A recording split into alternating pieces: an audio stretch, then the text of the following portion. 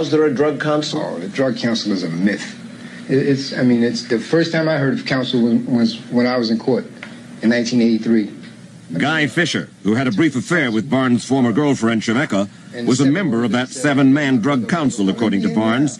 Fisher is now serving life without parole after Barnes testified against him.